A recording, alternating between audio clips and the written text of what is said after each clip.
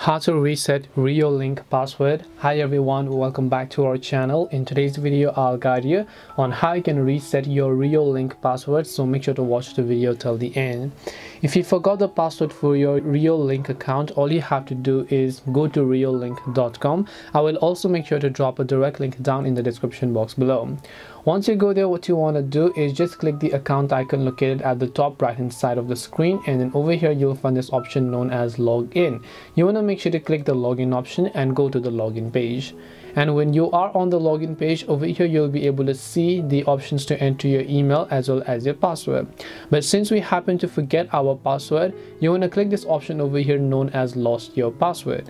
Once you click the lost your password option, all you have to do is simply make sure to enter the email address with which your Reolink account is associated with. Then it is going to send a verification link to that email address, so just go ahead and also make sure to log into that email address.